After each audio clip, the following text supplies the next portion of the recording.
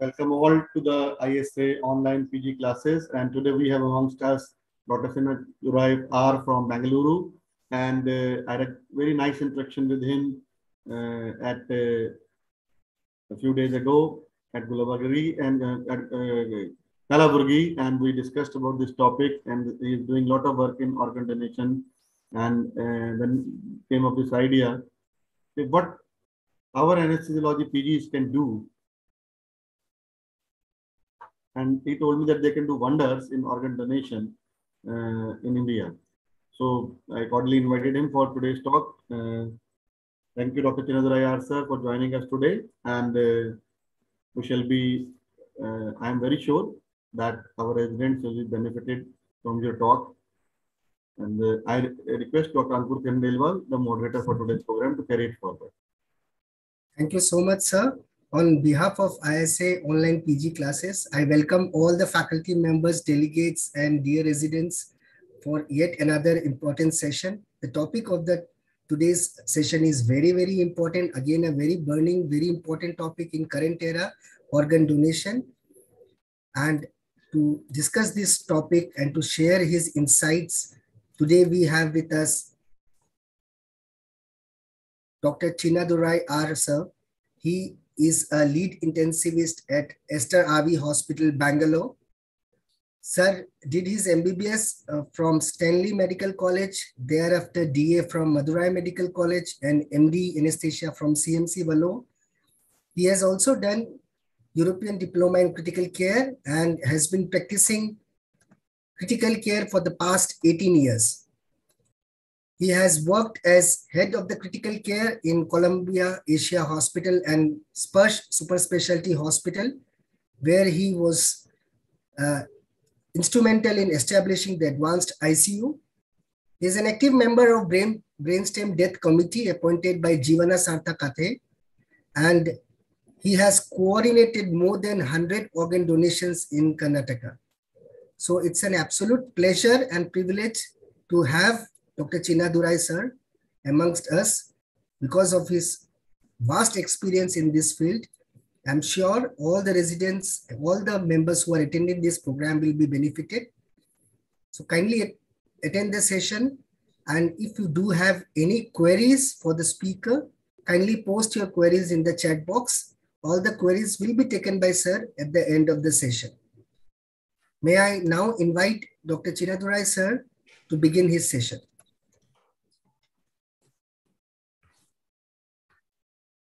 Sir, you can share your screen. Yes, sir.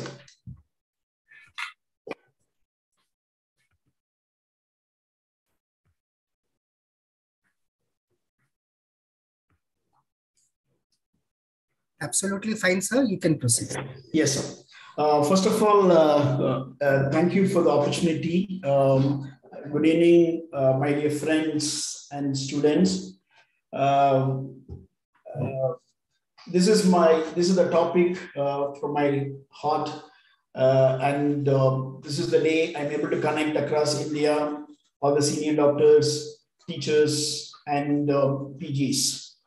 When I met Dr. Naveen sir in Gulbargi, I was telling how we made recently, improved organ donation rates in Karnataka because of involvement of postgraduate students of anesthesia in various medical colleges. That's what the thought process came immediately connected with the sir. Sir said, we are happy to host you for this talk. Thank you, first of all.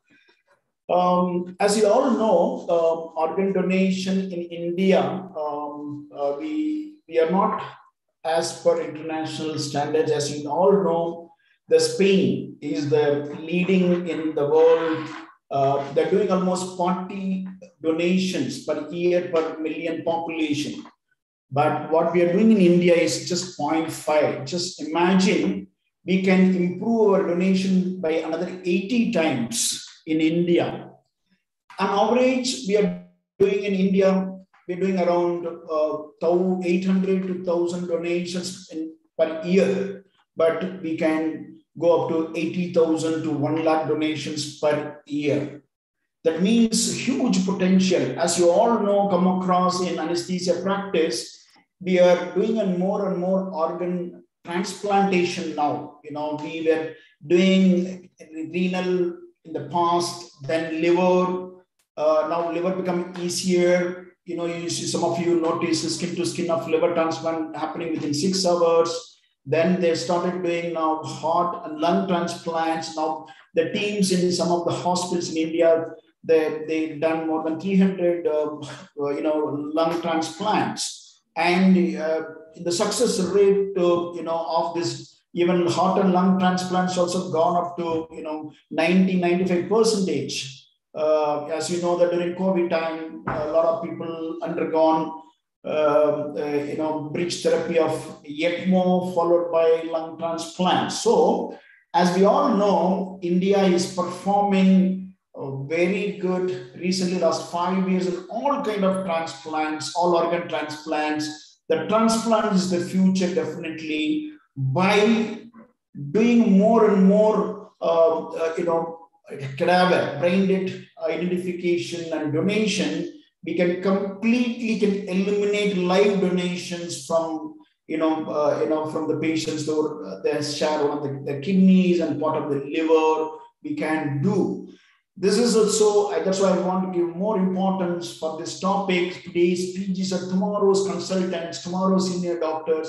By the time they reach maybe goal of 5 to 10 years down the line, we want to completely in India to stop completely live donations. We are go dependent for completely cadaveric organ donations, so that our future generations definitely will be benefited by this, noble thought and noble cause, and so that we can be successful. Thank you for the introduction. As I was doing this organ donation for last almost 15 years, we have done almost now, I've involved personally now almost 150 organ donations my career. And last 3 years, we are gone more than, on average, we do around 30 donations per year. And recently, the government of Karnataka appointed me as a brain death committee, member. The 3 of us member. I'm so active in that. Any brain death happens across Karnataka, anybody have a doubt, through the Jivana certificate, the SOTO, they call me, I just handhold them for organ donations. It is not rocket science, I tell you. As we all anesthetists, we used to do high-end work. We never run out of difficult care, never run out of difficult procedures. In the OT, we are physicians, that with this knowledge, we can identify and we can do wonders. See, what the Karnataka recently did, it's called SOTO, state, organ tissue transplant organization. We started some of the NDORC, that means non-transplant organ retrieval center.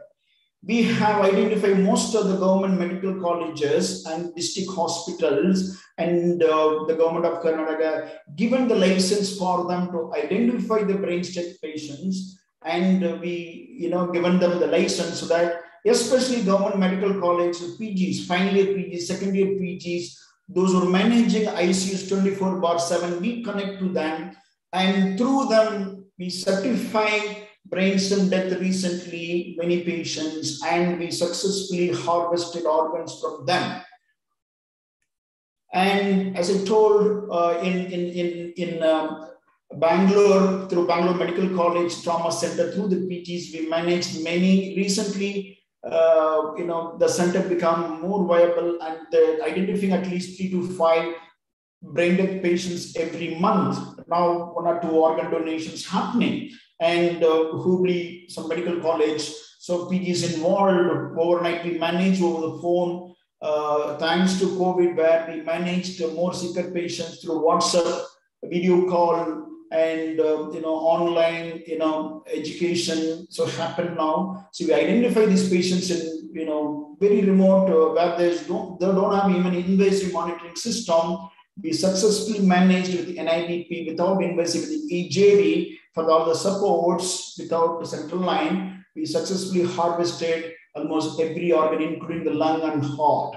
So that when the PG is so actively involved, learning today's class, and critical care, some extent you manage with along with other doctors, you can do a lot of wonders. With this, I go to, next, slowly, there's a case history. For example, the road traffic accident with a severe head injury. Who can all, when you come to the emergency room, when you come to the, your ICUs, the patients with a severe head injury, somebody is GCS less than 5, they won't go for brain death immediately. They take a couple of days time to become brain death. Even after the surgery, the slowly brain tend to swell, and the herniation happens at the end where the blood flow to the brain completely cuts off.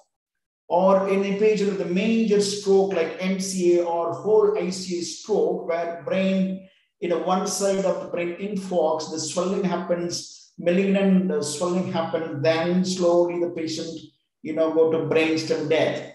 Make sure these patients know history of drugs, overload, or patients on shock with unconscious, we cannot proceed. Make sure patients maintaining normal blood pressure with the vasopressor supports, and we should treat any hyponatremia in case if sodium level less than 125, you have to treat aggressively with a 3% saline, bring more than 125 at least, and make sure patients not having severe hypoglycemia like less than 45, 50. So with this, eliminate your metabolic causes for altered sensorium.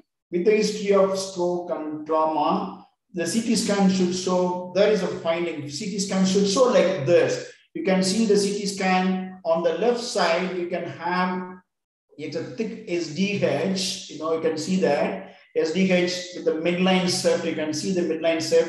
You cannot see the brain clear, Salsay-Gary, that means this patient is having severe head injury. This is the post-operative in the right side CT scan. We can see multiple hemorrhagic swellings, These kind of scans will obviously show this patient is having very poor GCS. Anytime the patient may be brain dead. When you go for the next slide, you can see this left side, you can have left side, you can have severe ischemic stroke on the left side with the midline set. The right side CT scan, you can see, the major bleed in the brain with intraventricular extension. These patients also definitely will go within 48 hours brainstem death. This is for educating our PGs. The left side CT scan, you can see the normal CT scan, where you can see the center part of the left side scan as a brainstem, which contains your midbrain pons, surrounded by, this is called basal cisterns. Even before your neurologist, neurosurgeons comes and tells you, oh, the brainstem cisterns completely effaces brainstem death, you can ourselves, you can identify.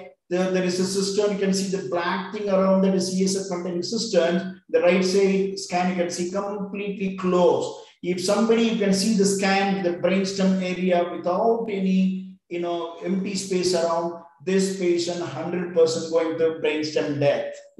This is where simply you can read the your CT scan pictures and you can tell that patient is brainstem death.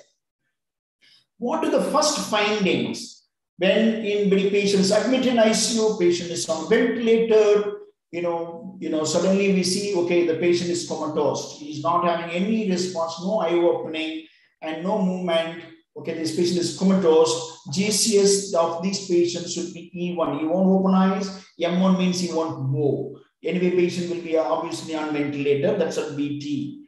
There is no cough reflex during suctioning. Nurses will tell you, sir, when in the morning, when you started suctioning through the tracheostomy or your endotracheal tube, if your nurse tells that there is no movement, no cough reflex, this would immediately stimulate your brain. Oh, this patient doesn't have cough reflex. That means the patient is already brainstem dead.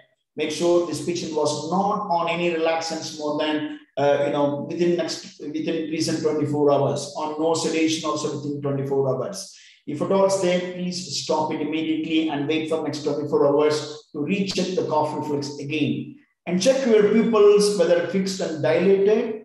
Obviously, the brainstem death patients, the nurses tells her, light reflex is absent.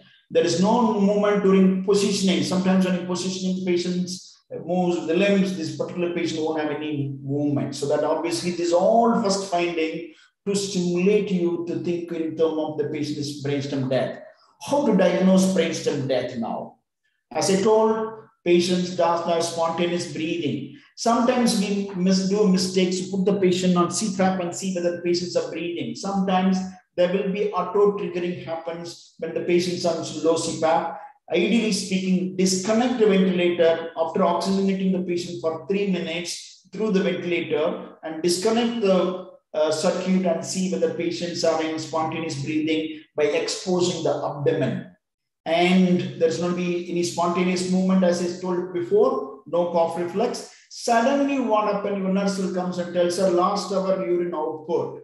These patients should be always monitored hourly urine output. It should not be 24 hours. Sometimes we miss the boat. So what happens, every hour we have to monitor the urine output. What happens when the patients have a brainstem death, the posterior pituitary stop secreting vasopressin hormone. Since the vasopressin hormone stops secreting, the collecting tubules of your kidney lost control over your water absorption, so that suddenly if you see the urine output will be 1 liter or 500 ml to 1 liter suddenly last 1 hour, it's like a plain water. It's not like any darker in color. So that this also tells you, oh, this patient is going for brainstem death or coning anytime soon, going for coning.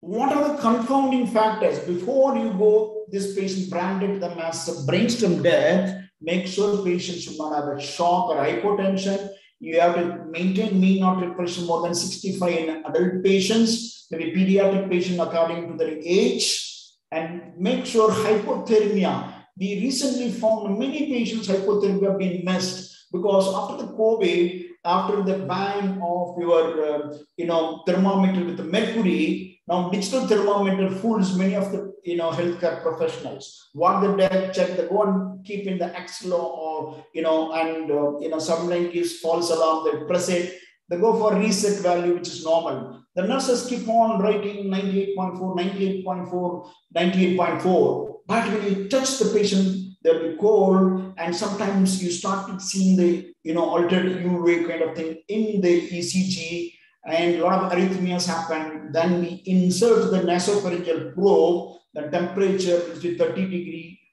Celsius or 90 degree Fahrenheit. That's what to make sure this patient's covered properly and measure appropriate temperature by whatever method available in the bedside. And make sure the patient didn't have any neurotoxic snake venomation. And sometimes some patients have an encephalitis. Anybody comes with normal, your CT scan with a normal history, suddenly convulsions. Obviously, any encephalitis patients, there is this contraindication for organ donation. So these patients should not have make sure there's not Guillain-Barré syndrome, no other cause of encephalopathy, no severe hypophosphatemia, and any drug causes, for example, neuromuscular function, but sometimes on infusion of neuromuscular relaxant high dose for a long time. So make sure that means stopped. Sometimes you can do the train of 4, before going to next step. So as I told, metabolic and endocrine disorders to be ruled out. Patients should have temperature more than 32 degree Celsius. What are the tests once you rule out? Anyway, you see in the first history, stroke or convulsion. Patients sometimes what happened, had a known seizure disorder and have a recurrent convulsions without any history of fever, headache, they still can donate. But most of the patients will be stroke, posterior circulation stroke or anterior circulation major stroke, along with head injury, there will be history, and your CT scan second findings should be there in the CT scan. Then we have to do the testing for brainstem functions. So obviously I told the patient should be comatose, even V1M1 should be there, and there's no spontaneous breathing should be there. After you have to disconnect, don't put them on CPAP and check. Disconnect ventilator with 100% oxygenation for 3 minutes, then find there is no spontaneous breathing. Your pupillary size should be dilated and fixed. And sometimes patient have a cataract surgery may mislead, or patient have eye injuries may mislead, but you can skip this in case there is injury. You can write in the chart saying that we could not examine, and pupillary reflex will be absent. This is called Dolce movement. You shake the head left and right and see whether eyeball is moving like a toy. If there is no Dolce movement, yes, patient is brainstem death. Apply the cotton on the cornea and see very painful reflex sometimes where the patient is blinking or not. You have to rule out there's no reflex. And any motor response on the cranial now, for example, above the eyebrow and the cheek, you have to angle the mandible and you have to pinch whether pain, press, any pain is there when the patient is moving. But sometimes when you pinch your fingers or toes, patient may withdraw.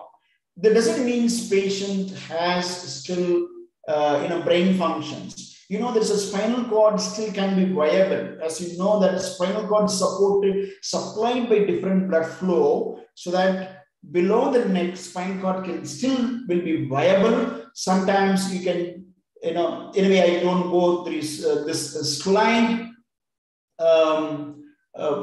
This is one observation. Any spinal reflex, sometimes patient will have sweating, tachycardia. Sometimes people have normal blood pressure without any support. Sometimes patient may not have diabetes insipidus, as I explained, like excessive urine output. They're saying that part of the pituitary has a blood supply from roof of the nose, so that some part of your pituitary can still secrete. The patient still can be diagnosed with brainstem death. But if the patient have a decortication because of your stimulation on the face, definitely we cannot declare them brainstem death. Any patient have a seizures, for example, we cannot. Seizures mean patient's brains, cells are still active. So you can see this in a video. This is called Lazarus reflex, where this patient won't have any movement when you check on orbital pressure, supraorbital pressure, but when you flex the neck, because you are stitching the spinal cord, the patient will move all four limbs. You can see here.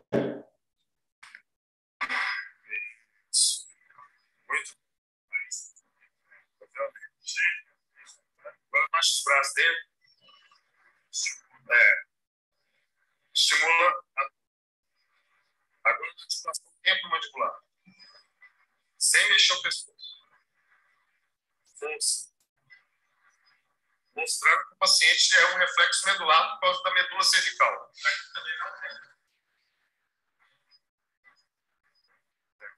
Agora flete a cabeça dele. Fletinho. Isso, muito bem. Mostrando que é na medula. So as I told, this is called Lazarus reflex. Sometimes what happens, we do certification twice by 4 doctors and set the patient to OT. Suddenly anesthesia doctors calls us, sir, he's moving, because when they apply the pillow onto the head, suddenly he moves. So suddenly they panicky and they call us saying that it's still moving. Then we go there and explain them with the videos. So the Lazarus reflex can be present in brainstem death because your spinal cord is viable. And when in neck, you can move. So you don't have to worry about that. Sometimes even the relatives can ask these questions. The patient is still moving, sir, still moving. You said it's brain dead. Then we have to sit one more counseling and explain them, saying that it is not, reflex because from the brain, it is from the spinal cord. So you have to counsel them and move forward. The next one is a gag reflex. You just do the laryngoscopy, applying the cotton or in the throat and see whether the patient's pharyngeal muscles are active to rule out gag reflex. And cough reflex, obviously you put a catheter into the trachea and see whether the patient's having cough reflex. Yes, we all know that the cough last reflex lost. Every patient won't move something, so they still have when you touch the carina, they will have mild cough reflex. Maybe 2-3 days that also goes off. Then the spontaneous breathing stops. So just caloric movement in eyes, or if you open the eyes and inject some warm and cold saline into the ear and see whether there is any nystagmus. If there is no nystagmus, obviously there is no brainstem reflexes. It's called cold and warm calorie test. You can go through the net, you can find out. And the last and final test, kind of apnea test. So apnea test is nothing but you have a brainstem, we have a respiratory center. This center is stimulated by two ways. One, when your oxygen level drops, for example, you run, your muscle needs more oxygen, your oxygen level drops, immediately stimulated, the center, so that immediately, that's what we breathe more. This is called hypoxic stimulation of the respiratory center. Obviously, we cannot do the test because when you induce hypoxia to stimulate the respiratory center brainstem bed patients, hypoxia itself can cause cardiac arrest and patient will die. So we cannot do that. The other test is hypercarbia test. Higher carbon dioxide also stimulates the test so that you can easily and safely do this test, so that after building up the carbon dioxide, even after 20, for example, our carbon dioxide level by ABG, it's 40 millimeter of mercury. By building it up to 60, minimum it goes 60. 20 should be as mandatory to elevate from the baseline. For example, somebody is a COPD, from 50 should elevate more than 70, so that the raise should be 20 from the basic, and it should be more than 60. Two criteria. For example, somebody's carbon dioxide level is only 25. 25 to 45, no. Okay. It should be 40 to 60. The minimum after the testing, minimum should be 60. That to keep in mind. And the variation from pre-apnea, before apnea, and after apnea should be 20. This is very clear about that. You do the testing. Every minute of apnea, we all read, increases your carbon dioxide level between 2 to 3 millimeter of mercury. That's what we recommend, 8 to 10 minutes. If 10 minutes if you keep somebody in apnea, it increases by 20 millimeter of mercury. Even after that, if the patient is not breathing, that means you declare apnea test is positive for brainstem death. So is consent required for apnea test? No need for consent from the relatives to do the test. It is one of the normal examinations, so that you can go ahead and do the apnea test without getting consent from the relatives. As I told, pre-request before doing that, again, the repeating, the same thing, core temperature should be normal, patient should be having a euvolemia and normal carbon dioxide level, normal oxygen levels. We better to pre-oxygenate for at least 10 to 15 minutes with 100% oxygen before carrying the apnea, so that we all learned in our technique. Pre-oxygenation always helps us to prevent hypoxia. So this is one of the ways. So normally what we do, we remove the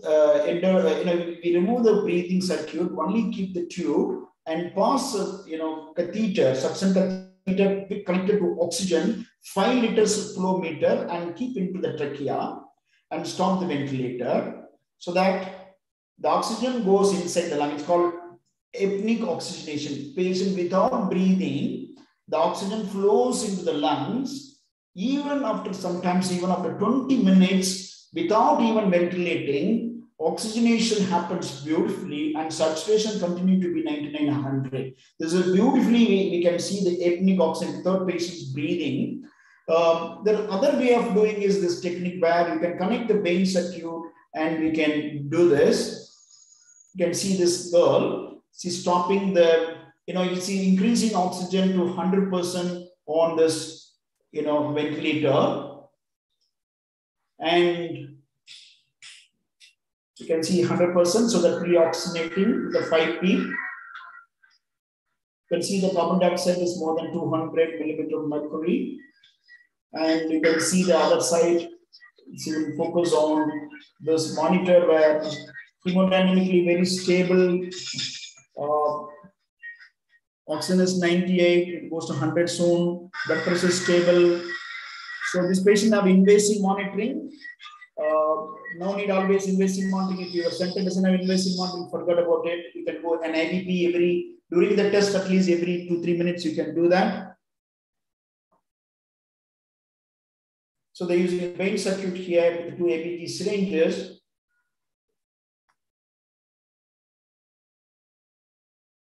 And after 10 minutes of 100% ventilation, she's going to take ABG now.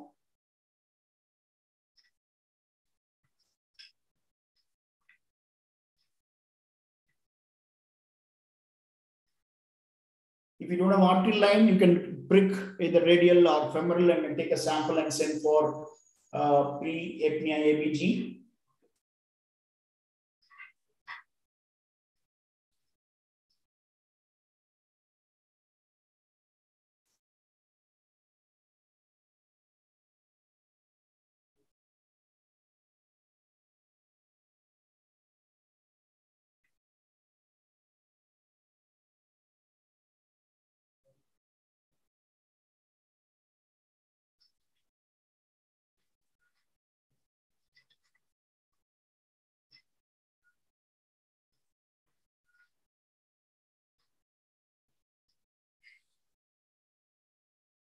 So ABG has come. Now we can see the carbon dioxide 39 in this. This should be normal range between 35 to 45.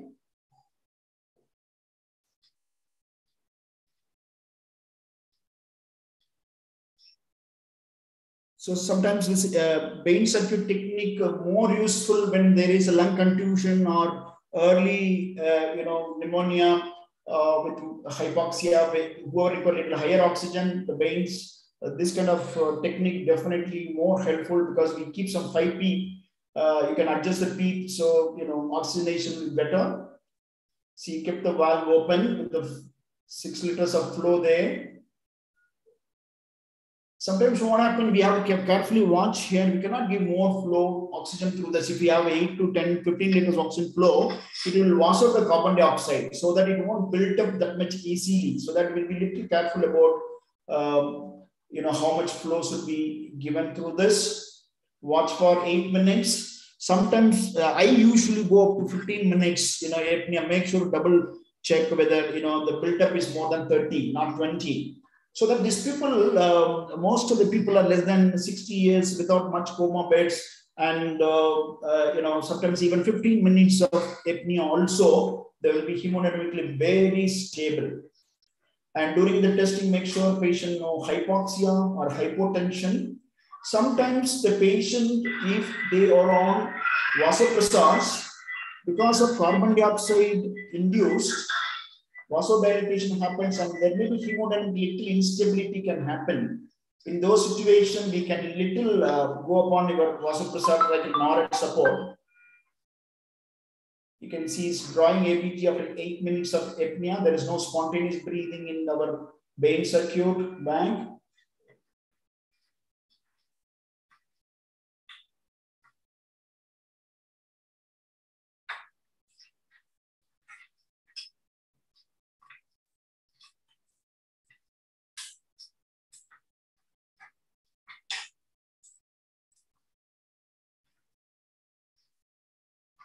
This is done in one of the Apollo hospitals. You can see this nicely done. Thank you for them.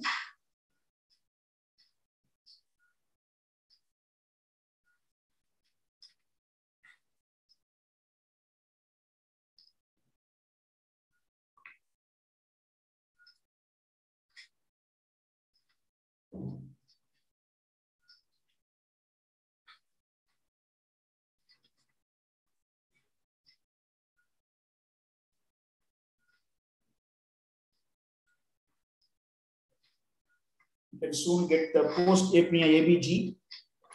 Before you have seen carbon dioxide 39, just we will see that this ABG now, she's still not having any breathing.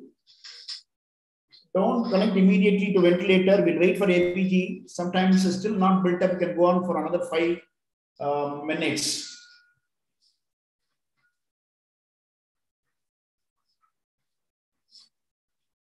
This carbon dioxide build-up depends upon your body temperature also. Sometimes if the temperature low, carbon dioxide won't build up. but patients who have low-grade fever, the build-up will be much faster.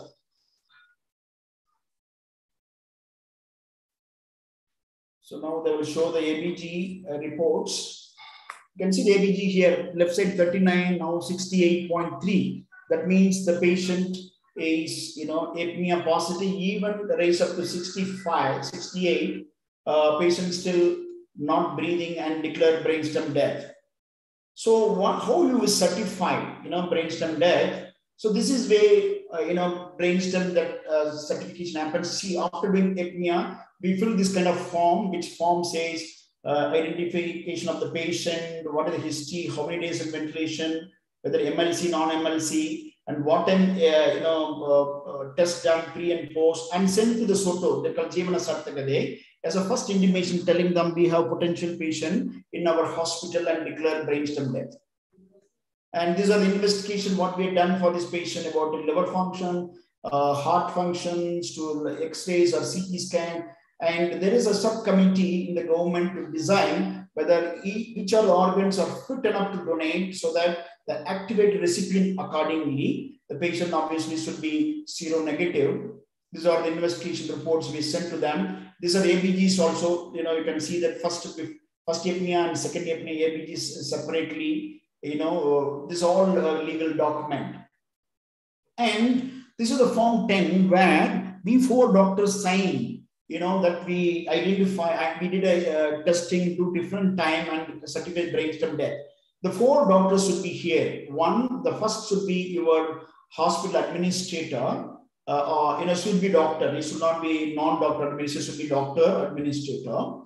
And second and third should be the doctors who are who are authorized by government. You have a separate get authorization from the government of state to can identify brainstem death. Those doctors only can sign. And last is any doctor who's treating, MBBS doctor, your duty doctor in our ICU can sign.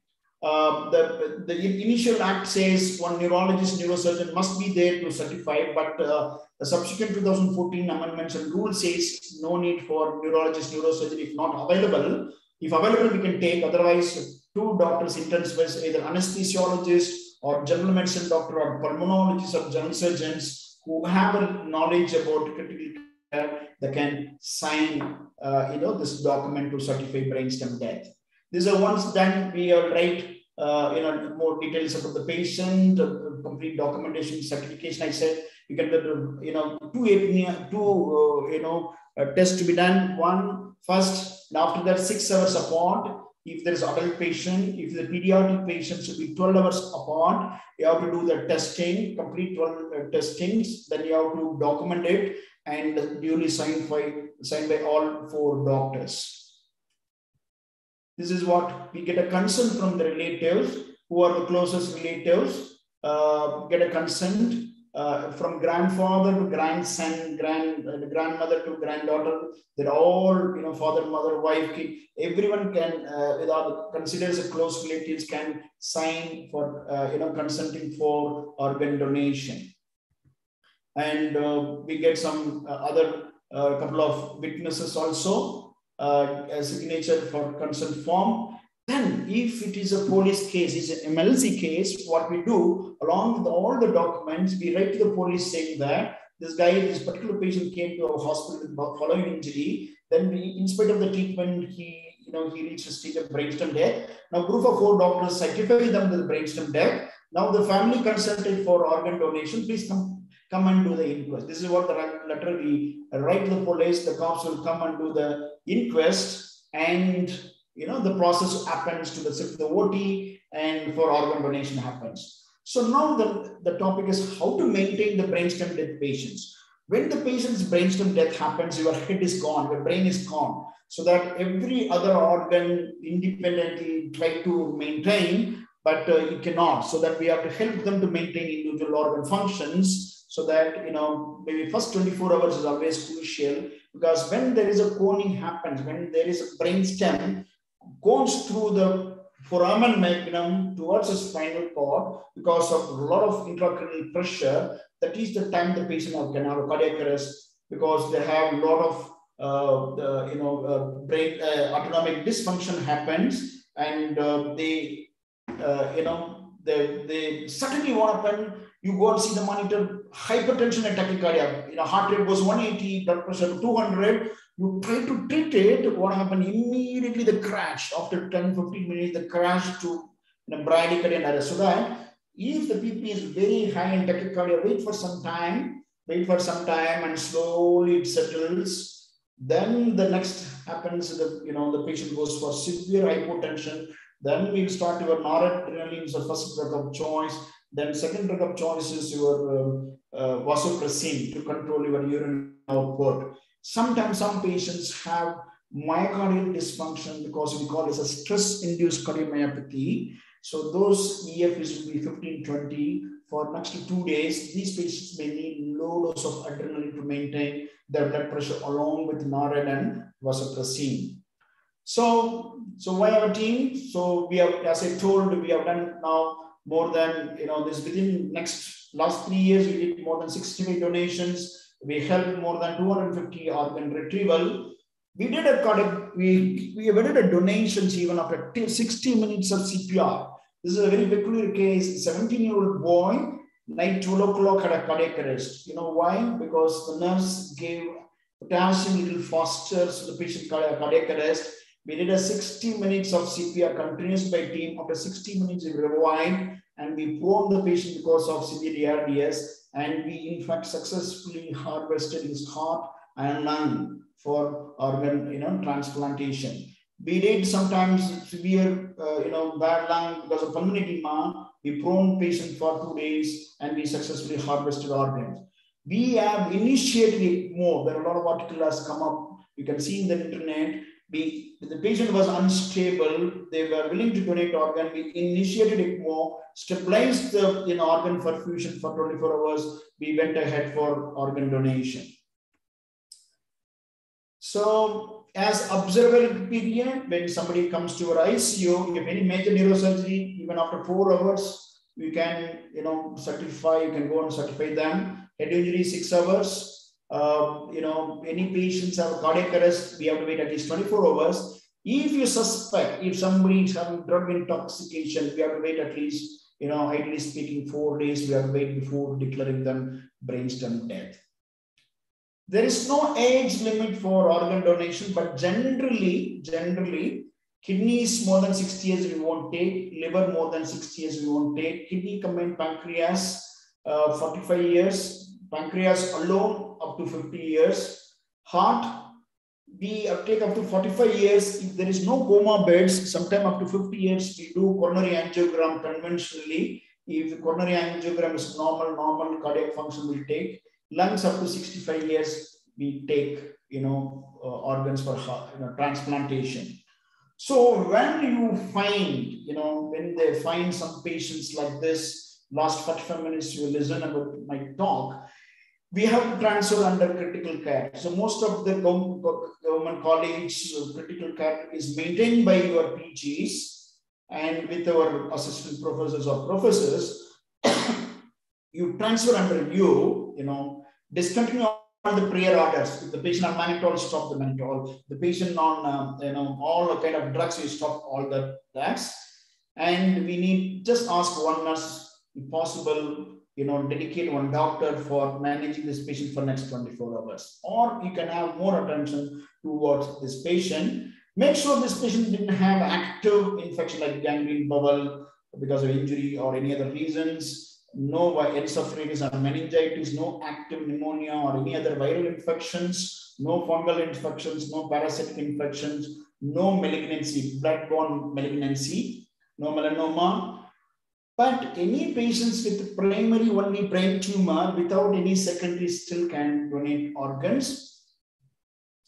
So make sure this patient have arterial line if possible in your setup. If not, NIV at least every 5 minutes. If you have an invasive CVP line, well and good for giving your vasopressors and sampling, frequent sampling. If not, at least put EJV, external jugular vein with 16 gauge cannula. You can maintain through that your vasopressors. Make sure urine catheter done with every hour, hourly urine output monitoring. If possible, nasopharyngeal temperature probe monitoring continues. Actually warm the patient with a blanket and wherever if you have. If not possible, NIBP, as I told, every 5 minutes. Very simple basic monitoring. What we do normally on anesthesia table, heart rate, blood pressure, CBP, possible, temperature. Maintain MAP, mean heart rate more than 65, or according to the age group with the pediatric patients. And urine output, maintain 1 to 2 ml per kg per hour. For somebody 50 kg, just maintain at least 50 ml to 100 ml per hour. Do all the basic tests to make sure this organ's usable. Renal function, kidney functions, blood grouping is very important for cross matching to right recipients, and you do HbA/AG, HIV. But now even HIV patients can donate organ to HIV positive recipient. HbA/AG positive patient can donate to HbA/AG positive recipient. There are some of the studies happening because with very good antiviral drugs, even HbA/AG positive patient can donate to HbA/AG positive negative recipients with the antiviral drugs. And send all cultures, make sure, because we send all cultures, any growth from this, it will help us to give appropriate antibiotic in recipients. So pulmonary drainage, how to manage lungs, fantastic. You do ABG and repeat every 8 hours. Make sure your oxygenation better, your carbon dioxide level better. You will do X-ray, and sometimes the lung team asks for CT chest to find out any missed lesions and to measure the height and the width of the chest so that appropriately fitting right recipients, because height and weight is very important for lung matching. NSOP is 5+ to prevent any atelectasis. Adequate normal type or normal ventilation is important. In case a lot of secretions, you can ask your pulmonologist or the anesthesiologist themselves can do bronchoscopy and clean it up. Sometimes blood clots or secretion, thick mucus, to prevent further worsening of lung functions. Corrective ventilator setting, soda bicarb infusion in case there is metabolic acidosis initially. Good, nice fluids, and in case if the patient kidney is gone, so don't wait, you will do early dialysis. So obviously you may not use the kidneys, but other organs be saved. So just percussion, endotracheal suctioning, turn the patient every 4 hours. In case adequate nebulization for your bronchodilator required, please give it. When we say lung is fit, X-ray and CT should be normal, and your PF ratio should be more than 400. The Gram's time should be no bacteria or culture negative. Sometimes even there is culture growth with the normal PF ratio. Nowadays we're taking these organs. Airway pressure should be normal. There should not be abnormal high airway pressure. And bronchoscopy is clean and the T is clean, then only the lung is fit. When heart is fit, obtain echo. Echo is normal. Electrical imbalance. These patients will very notoriously go for very high sodium. Sometimes the sodium level will be 180. Because of DA, diabetes insipidus, lost a lot of water before coming to your setup. So that actively hydrate them with a 5% source. If the tolerating free water, NG2 free water is the ultimate fluid to be given. And if not tolerating feeds very well, you can go 5% source with little insulin in that 5 units of insulin. Unfortunately, the glucose insulin bring down the potassium so fast. The severe hypokalemia happens. Sometimes the need 20 millicoulombs every hour for sometimes 80 millicoulombs, 100 millicoulombs, they record within 4 hours or 8 hours because sometimes potassium will be 1.2, 1.3. So correct your fluid balance. Sometimes if the people who stick in the heart, the cardiac team always want to monitor CVP. They insist, so we have to monitor CVP. So the problems here, heart team wants to give more fluids so that optimum the cardiac functions. But the lung team says don't give more fluids because the lung may wet, they can be useful. So that we have to, discuss both the teams, being a critical care physician or intensivist in middle path. We have to utilize more both. We have to convince them both because heart team says minimal vasopressor. They won't take the high NARED support, so that we have to, balance between these two teams. When heart is fit, normal echo, very, very minimal vasopressor support. For example, if a NARED, 4 ampule NARED, 4 ampule and 50 ml should be less than 2 ml you have to give. Then only they'll take the heart. Sometimes If the echo showed heart functions only 45, you can start a low dose of adrenaline, 4 ampule in 50, give 1 or 2 ml so that we can drastically come down your NORAD support. When you say kidney is fit, normal kidney function, urine protein creatinine ratio is normal, ultrasound kidney is normal, normal urine output, that should be maintained. Sometimes the patient is a diabetic for a little longer time, hypertensive, borderline create like 1.5, 1.6. Sometimes the patient developed acute renal failure because of the injury, recent insult. They need a biopsy to prove a normal glomerulus and tubules before proceeding kidney. When liver is fit, LFT should be normal. Sometimes LFT may be abnormal. Your SGOT is, maybe a touch up to 500, 7,000. At least it should be downtrend. Downtrend. SGOT should be less than at least 100. And ultrasound CT should be normal. Your ABG lactate should be less than 4. It's not exactly normal. Less than 4, they will take the moderate vasopressor they accept.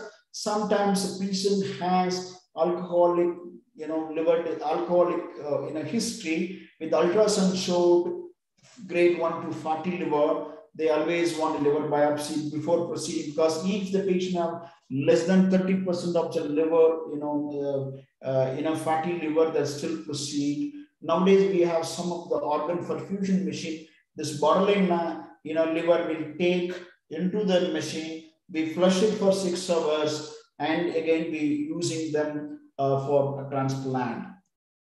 Maintenance fluid, as I told, always fluid of choice is 5% exposed. Give 5% of plenty of fluids, and in case after you become normal your sodium level, you can change to ringer lactate with NG feed, and you do ABG sodium potassium every 8th hourly, and keep on modifying your replacement fluids and electrolytes, and maintain before sitting the operation theater. Make sure you give wonderful organ function OT. See, that's what most of the transplant surgeon used to tell us. If you resuscitate a patient in the in our ICUs, fantastically, the output of the transplant success increase leaps and bounds. That's what I say. If you give minimal FiO2 requirement, minimal vasopressor requirement, good urine output, good, overall functions, they're extremely happy. The success of transplant happens very well. And GRPS should be monitored between 1 to 4 hourly, depends upon the sugar level. There is a diabetes insipidus, as I told. If somebody's urine output more than 6 ml per kg per hour, somebody, for example, 50 kg person, the urine output is more than 300, and sodium level more than 154, we have to start vasopressin for them. If you have a center have a desmopressin acid spray, we can give, or sometimes subcutaneous bolus dose of 5 to 10 units given, or you can give infusion of vasopressin, 40 units and 40 ml, start somewhere 1 ml, or you can go up to 2.4 ml per hour to control the urine output. So that's why I told this slide already. So what is the choice of vasopressors? Your noradrenaline is the first choice for it, now become all critical care setup. And second choice is vasopressin. If you have LV dysfunction, your EF is less than 45 something, low dose vitamin helps to improve the cardiac function so that you can come down on NORAD support. This is the last and final slide. I'm going to end now. Rule of 100. What is the best monitoring system? Your systolic blood pressure more than 100, urine output more than 100 ml per hour if it's a 50 kg, PO2 more than 100, hemoglobin concentration more than 100 grams per liter, that means 10 grams.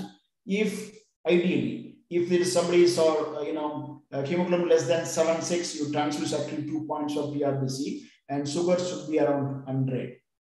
With this, thank you so much. I'll end my talk. I open for the questions now. Thank you.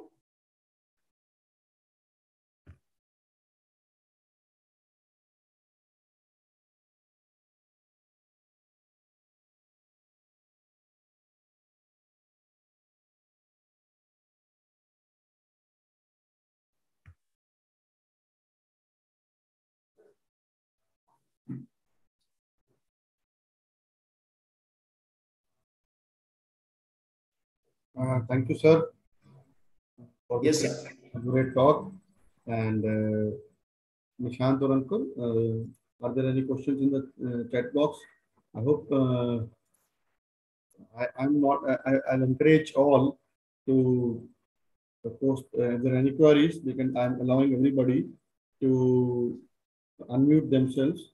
So you can unmute yourself and ask, interact with Dr. Chinnadurai sir and Dr. Chinnadurai sir. Unmute yourself, sir, please. Yes. Hello, Dr. Durai. I said Dr. Agnihotri. My question is that once you finalize the brain death, then how you coordinate the harvesting of the organ pertaining to the transplant? Sir, kindly unmute, sir. Pardon? I can't listen. Yeah, can you hear me now? Yes. Yes, sir. Yes. Yes, sir. So when we do the first test or setup test, including apnea, itself will inform the government, SOTO, the government body, tell them we have a potential patient in our hospital with all the details of the patient to them, pending second test and consent from the relatives, so that we give some time to the government to activate the system. So they will look for appropriate recipients. The organ allocation happens such a way, who are the top waiting list in the the state. So, for example, particular hospital, they inform them, your hospital, your patient is a first priority, keep your recipient informed.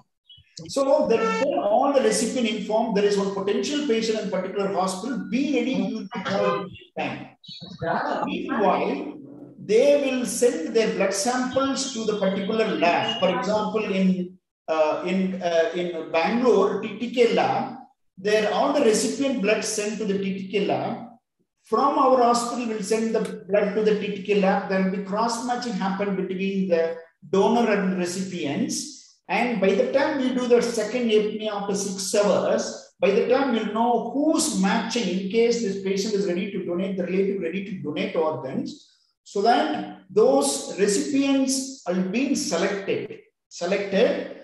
What are the organs are fine? What are the recipient done? So after the second testing, so we finish up all the formalities. If it is MLC, police formality takes another 8 to 10 hours. And most of the time, we retrieve the organs early morning hours, because sometimes we want to airlift the organs to other state or capital, so that the retrieval team all comes early morning 2, 3 o'clock, all goes to OT around 5 o'clock and 4 o'clock or 5 o'clock in the morning.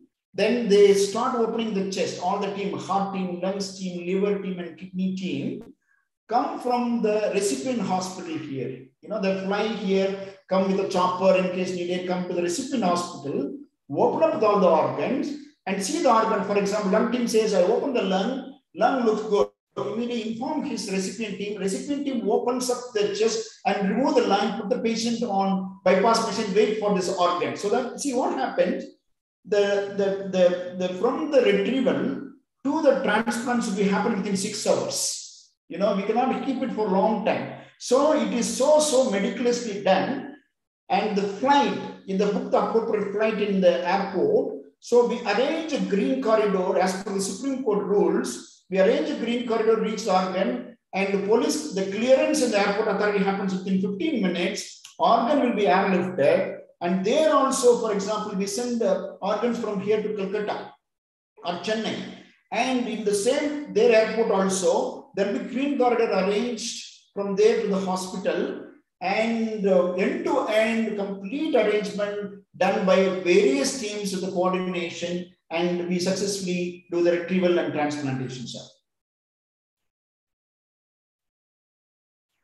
Sir, kindly unmute, sir. Unmute, sir. My another question is that, yes, once you get the duration of the time for harvesting in the morning hours, Yes, sir. Is there any priority regarding the harvesting of the organ? Regarding Yes, the sir. donation? Yes, sir. See, many times what happens when the harvesting happens, always teams have a different choices, depends on the flight.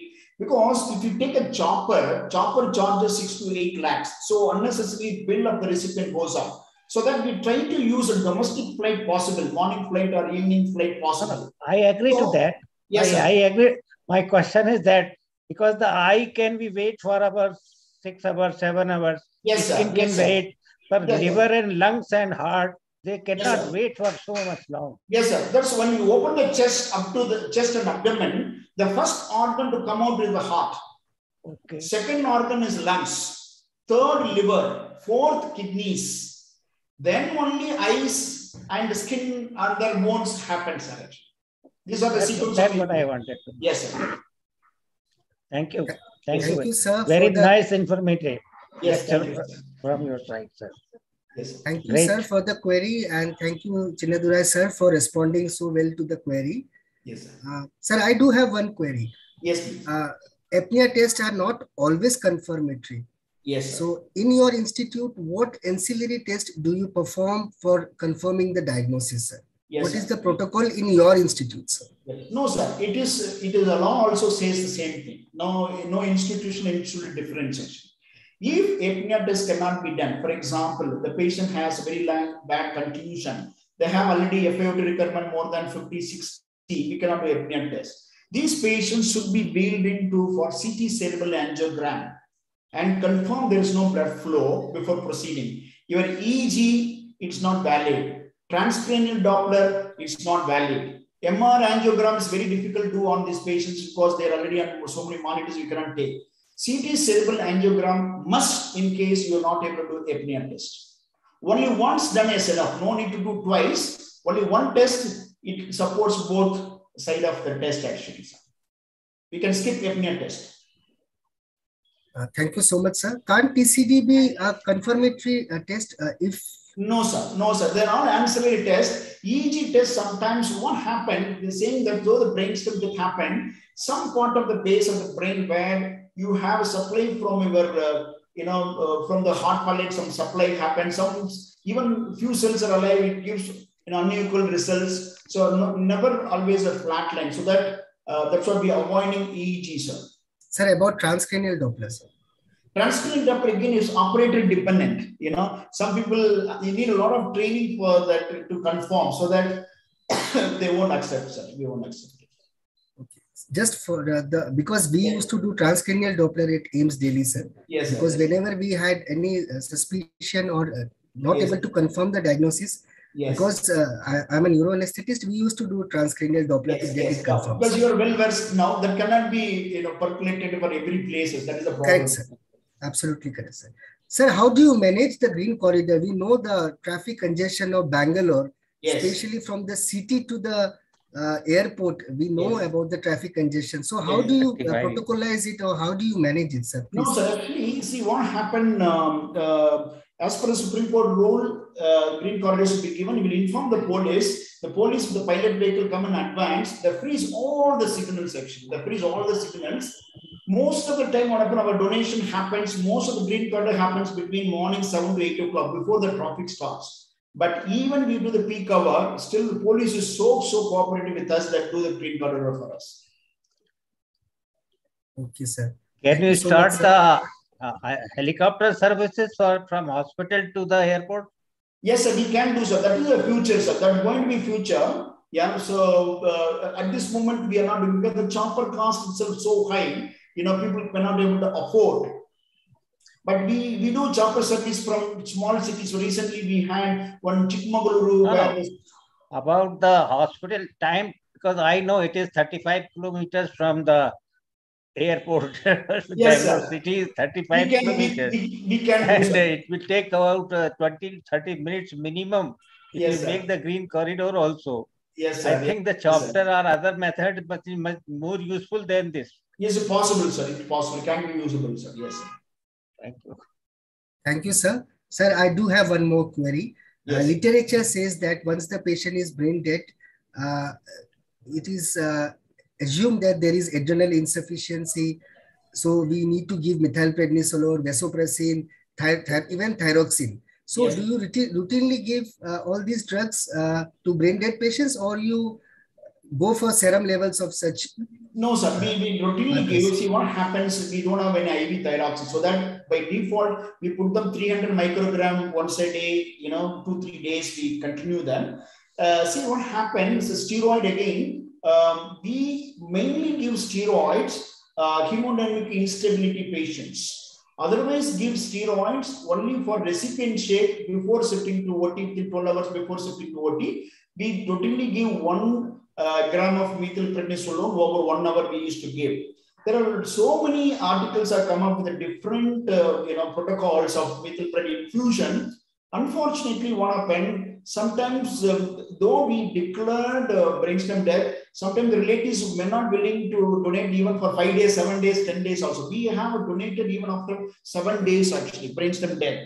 If you see them, they will be very unstable only first 2 days. After that, they'll be rock stable. If there is no secondary infection, from 3rd day onwards, sometimes there's no need for vasopressor requirement. Sometimes we donate after 7th day. So that we use the steroid so meticulously. Sometimes they will unstable, we give 500 methylprednisolone initially, another 500 keep before, we give before shifting to OT for retrieval, sir.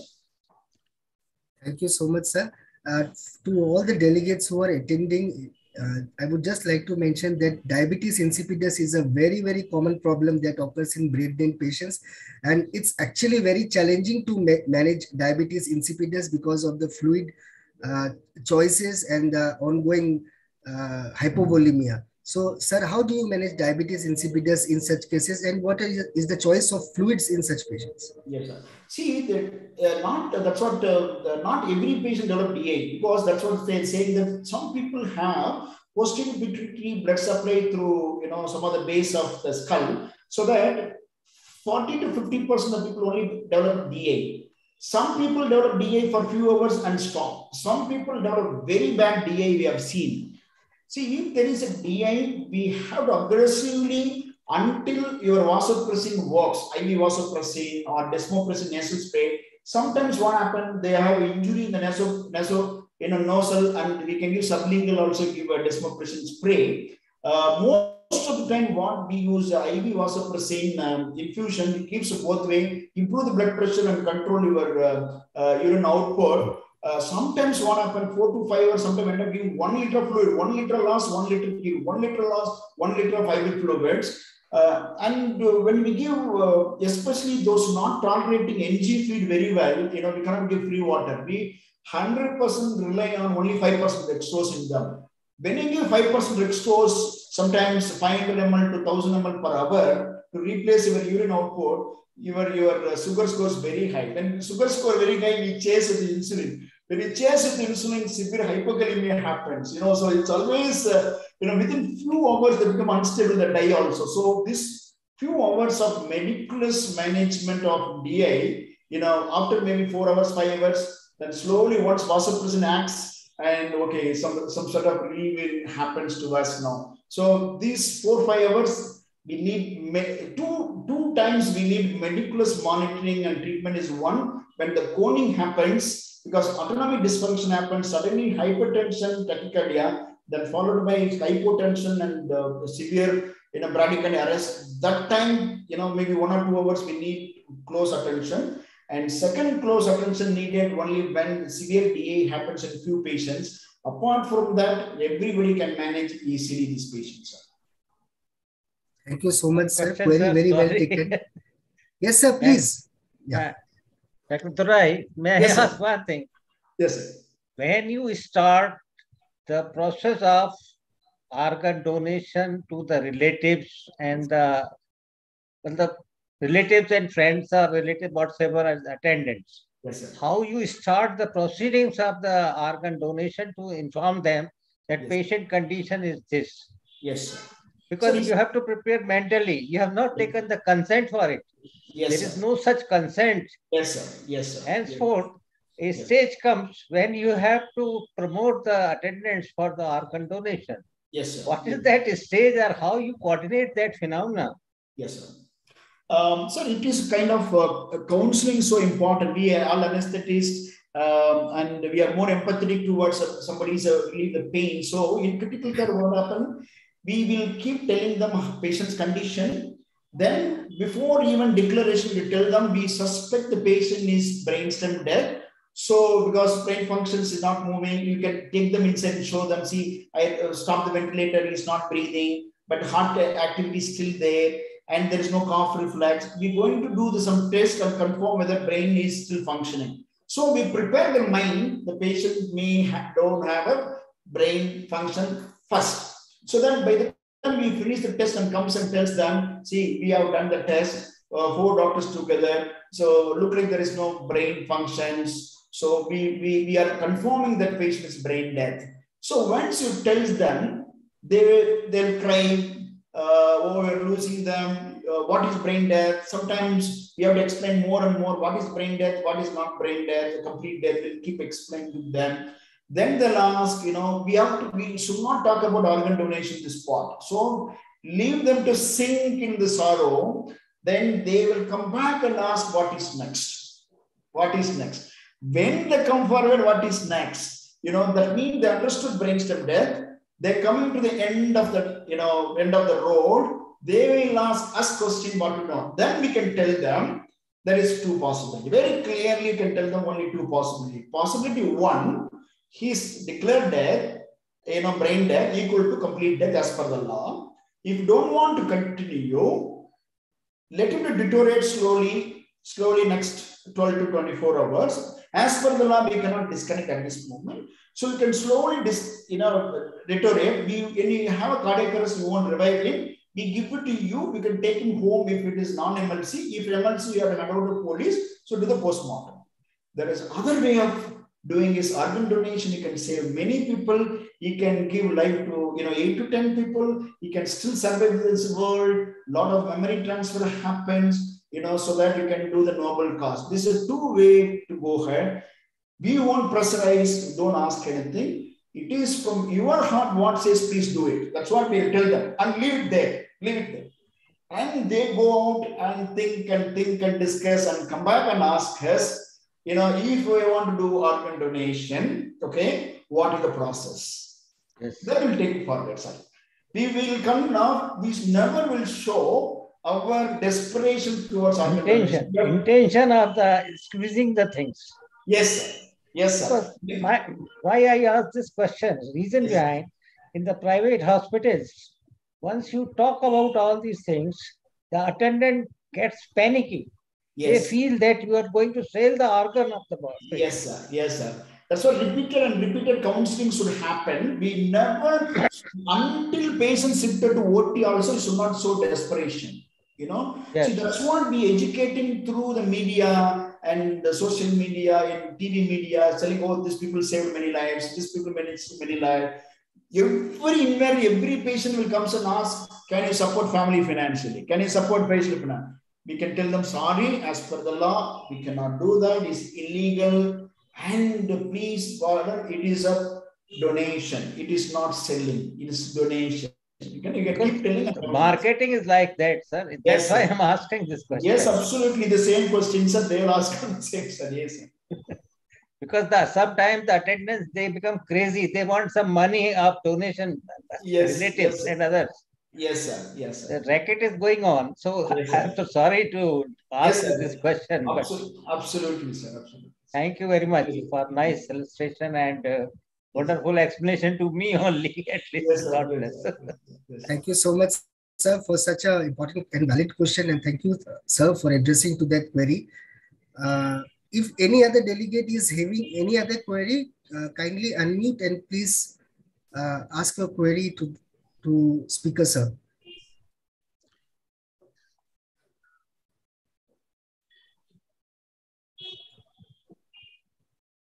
And we had a wonderful discussion.